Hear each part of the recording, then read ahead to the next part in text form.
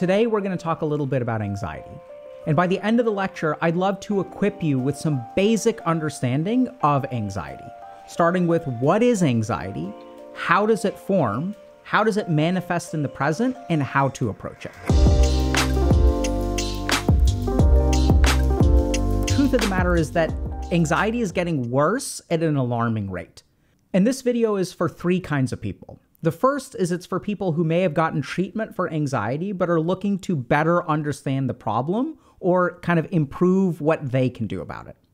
The second thing is that this is a video for people who may have tried anxiety treatment, but found that it didn't really work for them very well. And we're going to dive into a little bit about why that could be. And the third thing is this is a video for people who just want to understand anxiety, who may not need to engage in treatment, aren't really interested in it, maybe it's not that severe, and you just want to understand a little bit about how this stuff works within you.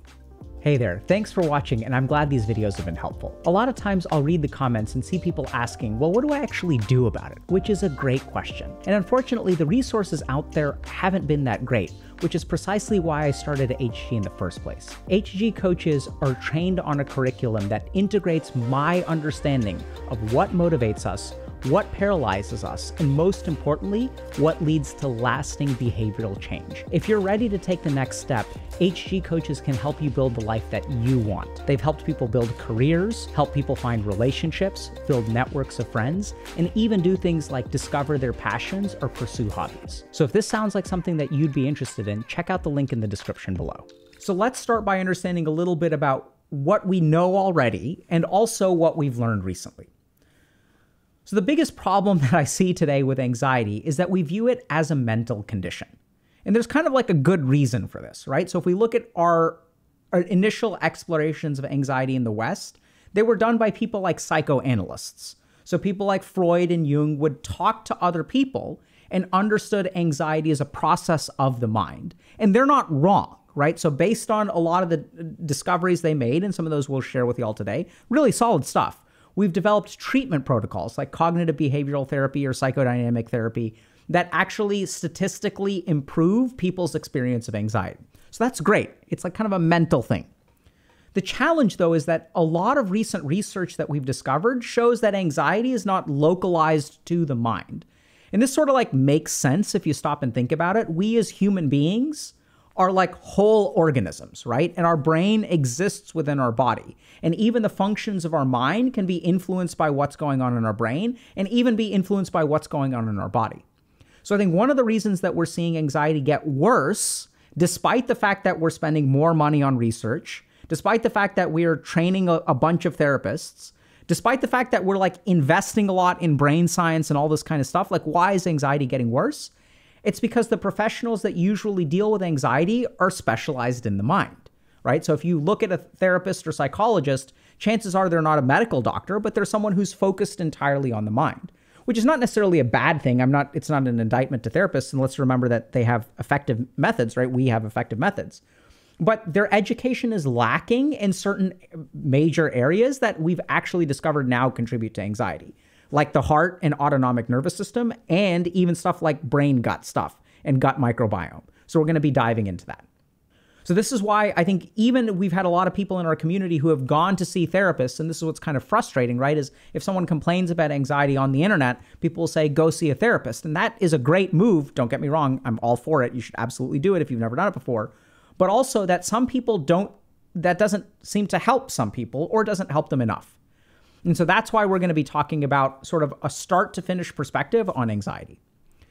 So let's start by understanding what anxiety is. So anxiety is essentially a heightened baseline of worry around projected threats. So generally speaking, our mind and our body has a whole system that is designed to respond to threats, okay? And this is where like our adrenaline is going to increase, our heart rate is going to increase, we're going to make changes to our gut. So there's all kinds of changes that our body and brain and mind are going to make anytime we're faced with a stressor. So the real challenge with anxiety is that what is a true stress, what is an actual stress, and what is a perceived stress is messed up. So whereas 99 people may think this is something that you don't need to worry about, your brain is telling you, hey, this is a real threat. So the first thing to understand about anxiety is it is a heightened awareness or a heightened emphasis on potential threats. And so for a normal person, what they may experience is they're not worried about it because the possibility of it happening is like pretty low. So I don't need to stress out about stuff that like may not happen, right? If you've struggled with anxiety, you're going to think that that's like absolutely insane. You have to think about everything that may not happen because that is how you avoid those negative situations and protect yourself. So if that's something you resonate with, that is the crux of anxiety. There are real threats that our body responds to, brain responds to, mind responds to, and then there are these perceived threats. And the problem is that people with anxiety move the perceived threats into the real threat column. And so everything feels like a real danger, and our body and our brain and our mind respond accordingly, and they tell us to freak out. So let's understand how that calibration gets messed up.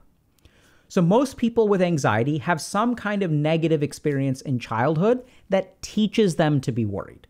So anxiety is a problem in adulthood or maybe adolescence, but at its core, it's actually a survival strategy or an adaptation. So let's kind of put ourselves in the shoes of a 5-year-old or a 6-year-old, right? So this is a 5-year-old or 6-year-old that maybe has an alcoholic parent. So how does the 5-year-old survive in this situation? They have to think about the parent a lot, right? Because what are your tools as a 5-year-old? Can you create physical space? Are you financially independent? Can you adjust your diet? Can you create sort of like boundaries around how you manage your emotions? Can you use a meditation app to manage your emotions? Can you effectively communicate using words and theory of mind and empathy to calm people down? Of course not. You can't do any of that. All you can do is think, how can I survive? So when your parent comes home and they're drunk, what are all the things that you can think through, all the possibilities of how you're going to deal with if they're feeling like this, if they're feeling like this, if they're feeling like this. I got to clean up my room before they come home so they don't get pissed off, right? So you start to think and engage in behaviors to try to adapt to this circumstance. And so what you learn as a 5-year-old, and remember, this is like the part of the time where our brain is like learning the fundamentals of how the world works. So we're learning things like, how does gravity work, right? So how strong is gravity? How are relationships formed? How do I deal with challenges? And what anxious kids discover is that the way that I deal with challenges is I think about it a lot. And I will think about it so I can figure out how to best adapt to it, because fundamentally, I cannot change the outward problem. I just have to think my way to success. This is the crux of how anxiety is born. These kids then carry that into adulthood. So how do I approach problems? Do I approach problems through communication? Do I approach problems through boundary setting? No. If I have a problem, I am going to think through it until I figure out what is the best way to solve it, because that's the only thing that works. And remember that these 5-year-olds, this works for them, right? This is why anxiety is so hard to kick. Is because when you're 5, you have no power but what goes on in your head. The only option you've got is to think through 1,000 scenarios and think about how you're going to handle each one. And then when your mom or dad comes home, that's when you activate some plan. But fundamentally, you are not in control. And so you have to plan for contingencies. And this is what happens in the mind of someone who's anxious. So now let's bring that person to adulthood. What's the strategy that your brain learned? When you were learning how to walk and when you were learning how to talk, what else did you learn? You learned that if there is a problem out there, fundamentally, I can't fix the problem. So what I have to do is deal with it, right? And the more that I think about it, the more effective my strategies will be. And this is where people who are anxious will oftentimes invest a ton of energy for even a tiny amount of control or a tiny amount of improvement. It's fundamentally not a good trade, but it's the only trade that their brain learned how to make. So now you're thinking about all these scenarios, and you even recognize as an anxious person that thinking about this doesn't help, and yet you do it anyway. Why is that? It's because that's what your brain learned how to do. When your brain developed this strategy, when it learned how to play the game, it had the power and abilities of a 5-year-old. And so that's the only strategy it knows how to do. And this is what's so damn confusing about anxiety, not only for the person who's experiencing anxiety, but for the people around you. They're like, why don't you just ... Why don't you just talk to your boss? Why don't you just email your professor and ask him for an extension? It's so confusing, right? And you may be beating yourself up because all you're doing is thinking about it instead of actually doing anything about it. And you're incredibly frustrated by yourself. Other people are frustrated with you and they make it seem so easy. And then you feel terrible about yourself because you're like, why can't I do this? It's a really good question. It's because your brain learned that doing stuff doesn't work. Your brain learned one survival mechanism, which is think it through and adapt to whatever crap comes your way. And this also can become a self-fulfilling prophecy because as you do less about it, right? If you don't email your professor, if you don't have a conversation with your boss, problems will arise. And as problems arise, your worst fears become true. But now, since you've been anxiously thinking about it, you're kind of okay at doing damage control. And then what is the conclusion that your mind comes to? Your mind is like, thank God we spent all of that time thinking through every single permutation and combination, because when our professor did email us and say, hey, where's your paper? What's wrong? Why I haven't received it yet? You had everything planned. And planning leads to survival. So this is the way that the anxious brain works. It reaches a new level of homeostasis, which is that it starts to see greater threats and tries to approach problems purely mentally. And this explains kind of the experience of people with anxiety, which is why you can sit in bed and do nothing to solve your problems and anxiously be thinking about it over and over and over and over again. So that's things from a mental perspective. And we'll get into a little bit more about how to deal with that. And therapists can absolutely help with that, okay? But there are a couple of other things that I think we need to explore. The first is that our cardiovascular and autonomic nervous system, so this is the system that governs things like adrenaline, relaxation, danger signals. This system is very, very active when it comes to anxiety. And so a big part of what we do, especially as medical doctors, is we'll try to medicate anxiety. Generally speaking, most of our medications have been neurologic in nature, so they affect the brain, but we're starting to see a lot of really interesting research around non-anxiety medications for anxiety. Things that affect your heart rate, things that affect your immune system can also be beneficial for people with anxiety. So let's understand how this works. This is really cool. Our heart adapts to changes, okay? So if you are walking down the street and you get jumped by a pack of wolves, your heart rate will increase. Our body responds to that change. It alters the way that it reacts to a particular environment. So our heart rate goes up, okay? When we're in a relaxed situation, our heart rate goes down. Our body is able to adapt to particular stresses. In people who are anxious, that adaptation ability is weakened. So what we sort of see is that things are always on kind of high alert.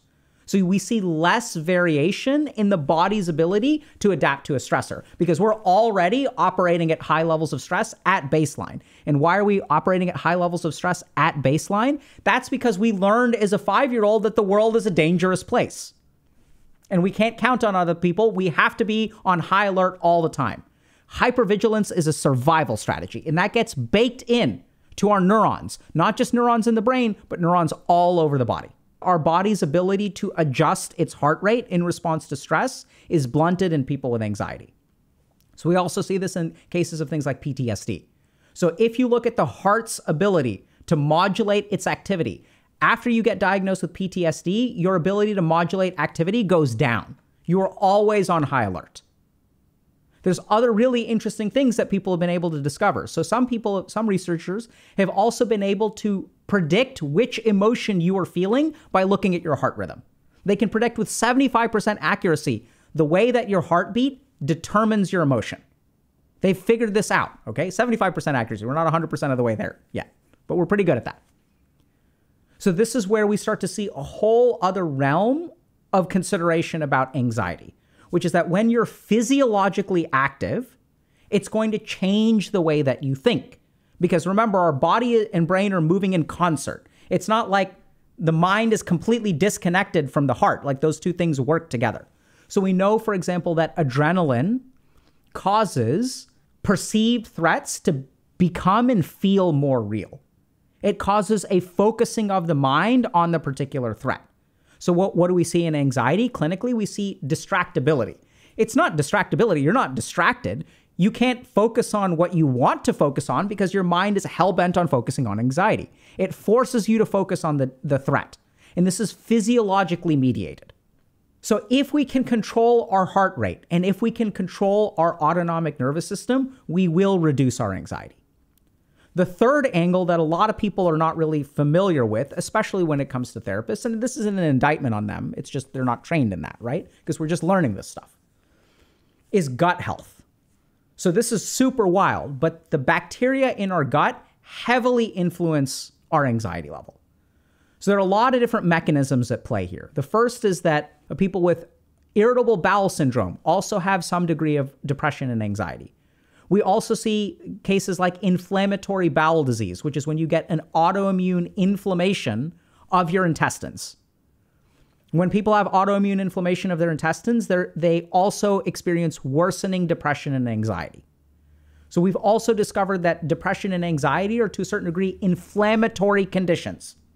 Since they're inflammatory conditions, this is wild. If I take a patient with IBD, inflammatory bowel disease, and I give them an immunomodulatory agent, I literally kind of shut off or suppress their immune system, their anxiety improves. You see clinically significant, scientifically valid results of anxiety reduction when I modulate someone's immune system. What is going on there? Let's understand, okay?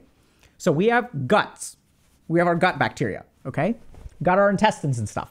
And in our intestines, we have a lot of bacteria that live there and hang out there. By the way, you have 10 times as many bacterial cells in your body as you have human cells. Okay? That's wild. So the number of cells in your body is like 9 to 1, 10 to 1 bacteria to human cells. So you've got a ton of bacteria in there. Now let's understand, what are these bacteria doing? So we have a symbiotic relationship with those bacteria. So over 1 million years, 10 million years, whatever, we've grown up as human beings, and we have all this bacteria that live in our gut. And the bacteria does stuff for us. So bacteria will do things like break down food. That's why it lives in our gut. They'll do things like consume particular nutrients, and they will also produce particular nutrients because we have a nice relationship with our bacteria, right? They're going to live in the gut and they're going to farm nutrients for us, and we are going to provide them with some degree of protection and whatnot. There's some bacteria which are healthy bacteria, which do not activate our immune system. Because our immune system has learned, hey, these are our allies. We should not mess with them, right? They're helping us. So now what has changed the most in our society over the last 100 years? Diet. Diet has transformed completely. Twinkies did not exist 100 years ago, right? You didn't get all this different kinds of food. We didn't have frozen food or anything like that. We just ate what was fresh. We ate what was around. We had a very limited kind of food. So then what happens is once we start eating different food, what happens to our gut bacteria? So as we make dietary changes, like let's say I eat a piece of broccoli. So broccoli can be broken down and consumed by certain kinds of bacteria. And those are the commensurate bacteria. Those are the bacteria that help us out. So they break down the broccoli because human beings have been eating broccoli for a while, right? We've been eating like green leafy stuff and foraging and whatnot, potatoes and things like that, a little bit of meat, whatever.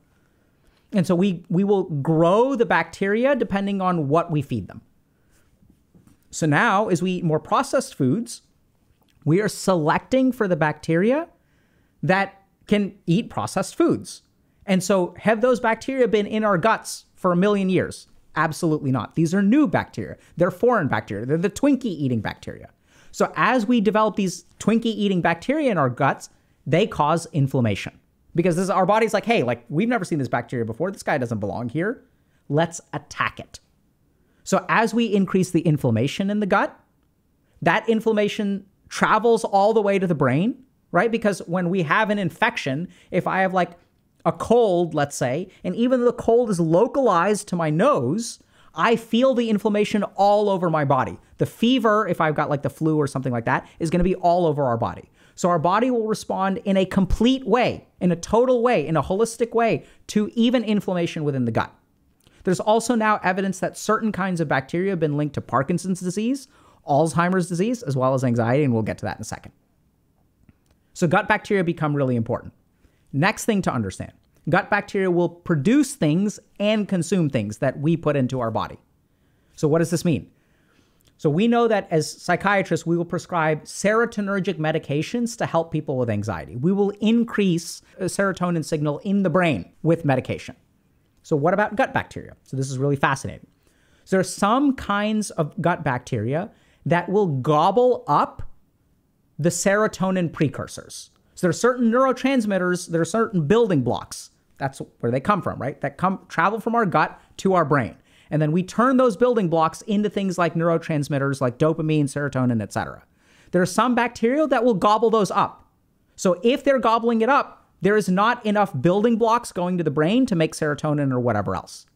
There are other bacteria that not only don't gobble it up, but will produce excess and share it with us.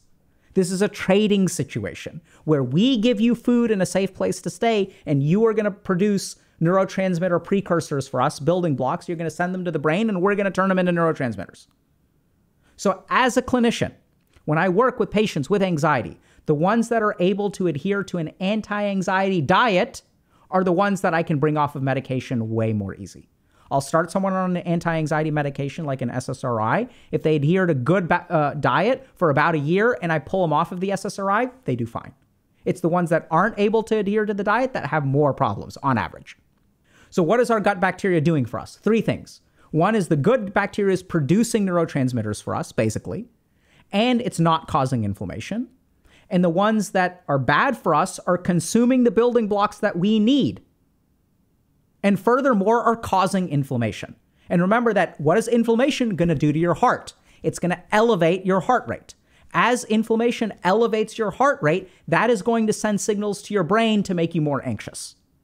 Wild, right? And this is the shortcoming, is that we don't understand this stuff in clinical practice. We haven't really implemented it yet.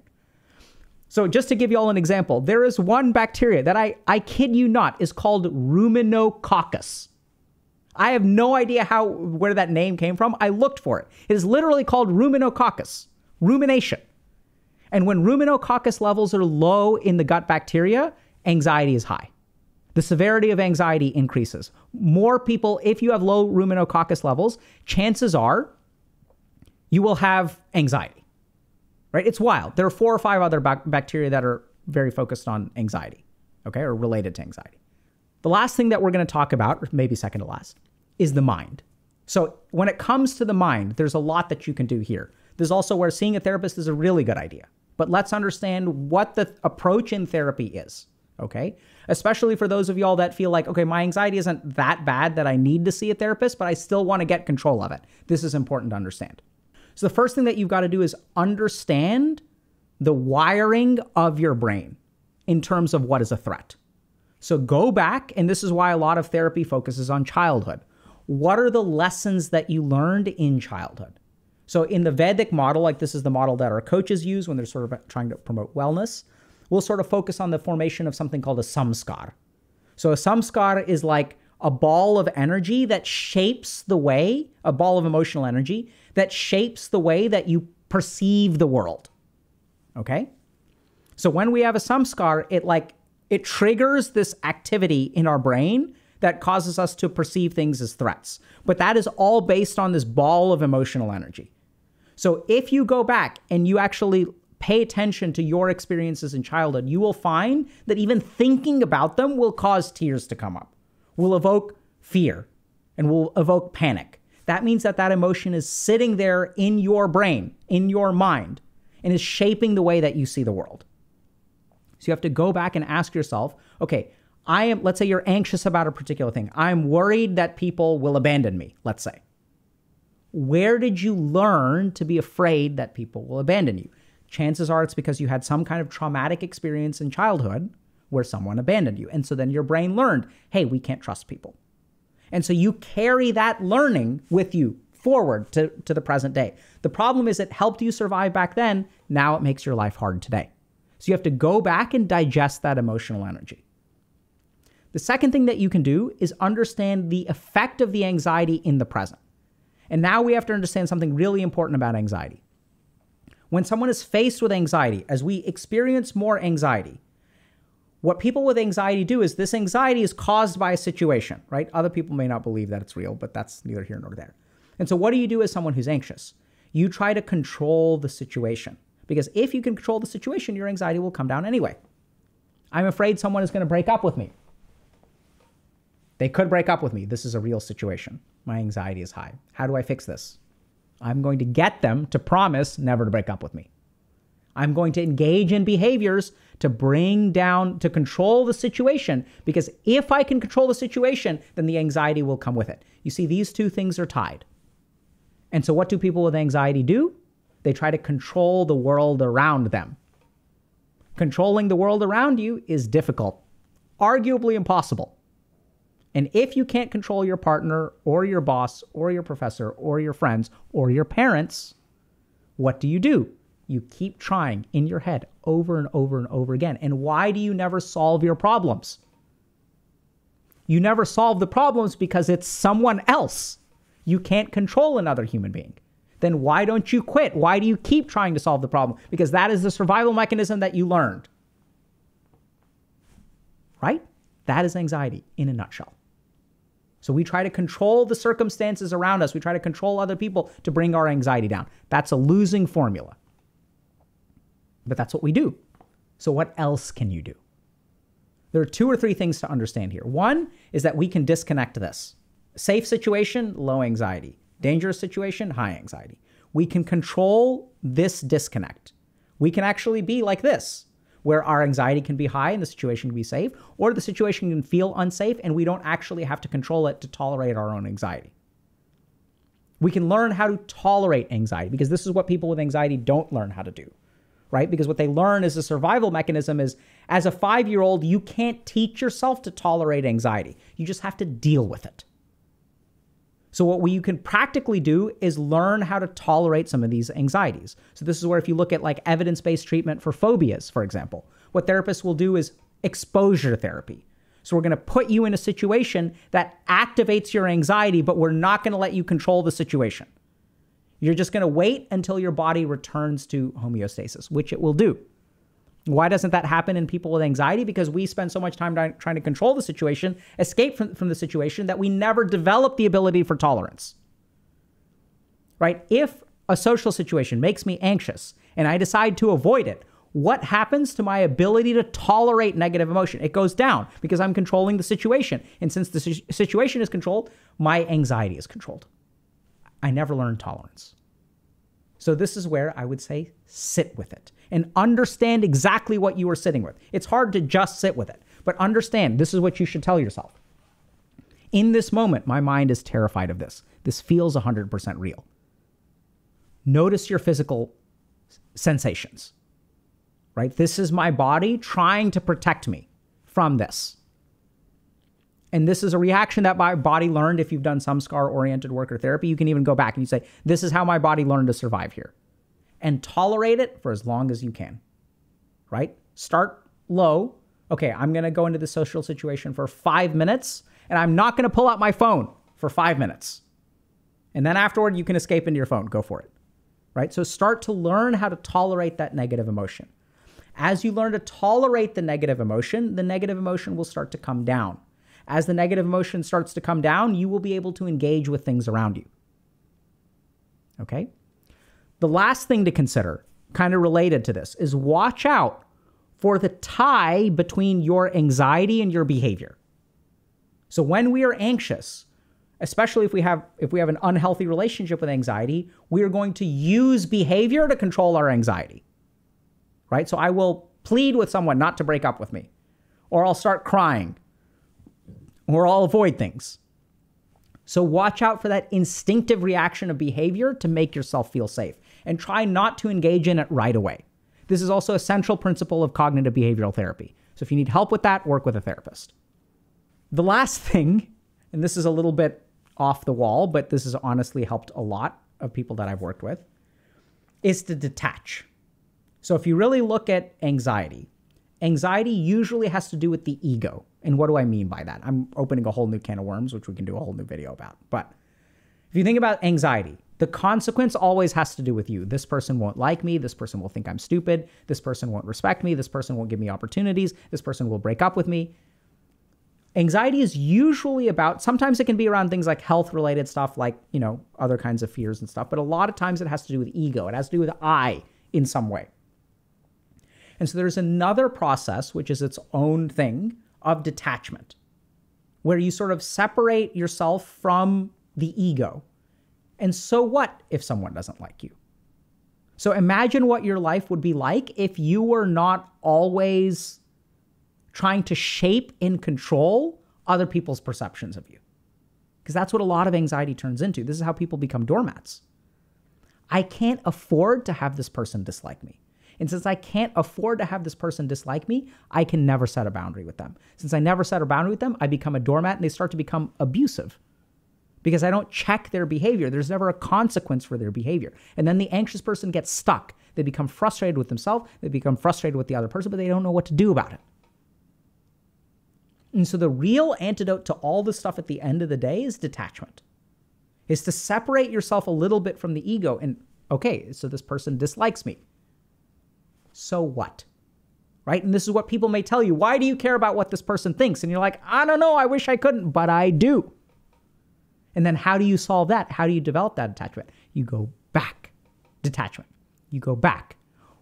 When did I learn that I cannot afford to piss anyone off? That's the samskar that is controlling you, that is preventing the detachment. Once again, there are practices that you can do, right? Meditative practices, spiritual practices, things like that can help you develop detachment. We have a whole path on that in Dr. K's Guide to Meditation. So, but for y'all to understand, this is also where there's studies that show that spiritual perspectives to anxiety can be incredibly helpful. One of the mechanisms through which things like mindfulness and even some of the studies on psychedelics show that the mechanism of action here is that they separate you from your ego. And so that's another aspect to consider. So if you're trying to deal with anxiety, I know it's a super challenging and overwhelming topic, but my hope is that if you understand how anxiety develops and what the mechanisms are in the body and the brain and the mind, that you can develop a system to kind of tackle it. If you're already working with a mental health professional, my hope is that you can integrate some of this stuff into your existing treatment. If you're not working with a mental health professional, I strongly recommend you get an evaluation. And then you can also, if you don't need to, then you can also use some of these techniques to promote health, right? And this is another core problem with our system of medicine in the West, is that we treat sickness. We don't build health. And so how does anxiety work in the body and in the brain? First of all, it is a learned experience. It is a change in your baseline to perceive normal things as highly threatening. Why did you learn that? How did you get wired like that? Because that's what you needed to survive. So how can we fix this problem? The first is we can change our diet. We can eat certain foods, healthy diet, things that are more traditionally eaten by human beings. So like, this is where a lot of that sort of like keto diet sort of comes in. It's not so much grains that's necessarily the problem. It's that a lot of these grains are processed, which we didn't grow up eating. So there's a lot of details also on diet. Y'all can check out Dr. K's guide. But you can also think about some of those probiotics and things like that. Definitely something to consider. But the more inflammation in your gut there is, the less healthy your gut bacteria is, the more likely you are to be anxious. Second organ system we're going to talk about is the heart. And the heart is incredibly important. It's not just the heart, by the way. The heart is just the one thing that we use to measure and capture all the other parts of our body. So if we look at the exercise benefits on anxiety, we're just focusing on the heart, but exercise is going to have benefits on the kidneys, which are going to affect your anxiety. It's going to have benefits on your liver, your skeletal muscle. All of these things will affect your anxiety. And this is the core shortcoming that we see with therapy today, is that therapists are solely trained in the mind, but anxiety does not solely exist in the mind. So you can do everything from heart chakra meditations to exercise. You got to slow down that physiology. And the last thing that we're going to focus on is the mind. And that's where you have to understand, how did I program this in the first place? Go back to that, digest that emotion, because that will be driving your anxiety. You'll feel that emotion come up, and it's going to be an emotion from the past. And so as you digest and process that emotion, your anxiety will weaken in the present. The next thing that you can do is manage your anxiety in the present by building the capacity for tolerance and not engaging in those default behaviors that control the situation. Because the more that you control the situation, the more you are artificially short-circuiting your anxiety. And then if that's the way that you've done things, which is usually how you do things, then you end up with this disaster scenario where the way that I deal with my anxiety is controlling the situation. But if the way that I deal with my anxiety is controlling the situation, and I can't control the situation, Then what happens? Then you get tortured with anxiety over and over and over again. You're thinking about something for a whole week and you can't fix it, you can't fix it, you can't fix it. But you keep trying, you keep trying, you keep trying. And you're exhausted. As you get exhausted, your frontal lobes weaken, your willpower weakens, you eat unhealthy food. You stop exercising. And then the dominoes start to fall and the anxiety gets out of control. So I sincerely hope that this has been helpful to you today. For you to understand, where does anxiety come from? How does it manifest? And what are the different levers that I can pull? Because it's far beyond the mind. And if all that stuff isn't enough, do the spiritual stuff. Check out detachment by all means. And the more you can cultivate that, the more it'll make everything else easy. So good luck.